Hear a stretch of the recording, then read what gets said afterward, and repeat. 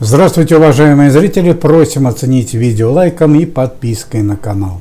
Бейте в колокол и выбирайте все уведомления. Трагические новости спешат к нам каждый день, и сегодня не исключение. В России нет придворных королев, царей, но героиня нашего видео без ложной скромности могла бы носить звание королевы. Ведь она была величайшей российской советской певицей, актрисой театра, драмы и кино и звездой сериалов. Буквально несколько минут назад в городе Санкт-Петербурге на улице Мостовой оборвалась жизнь счастливой семьи. Героиня нашего видео купила квартиру, квартира была старая и не отремонтированная. В результате бытовой неосторожности произошла утечка газа и произошел взрыв в квартире. В результате взрыва погибли не только жильцы этой квартиры, но и пострадали соседи верхних и нижних этажей.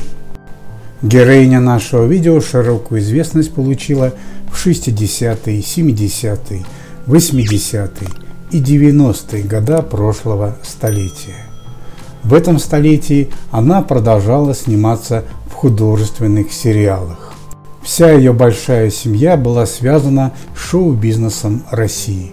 Муж был режиссером, а дочка – молодой певицей.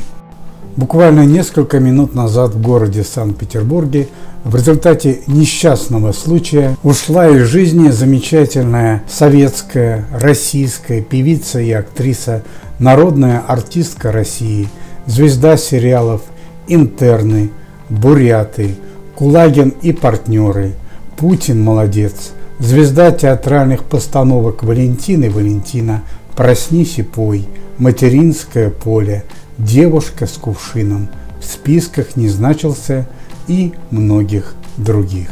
На 82-м году жизни трагически скончалась актриса Галина Шелкова.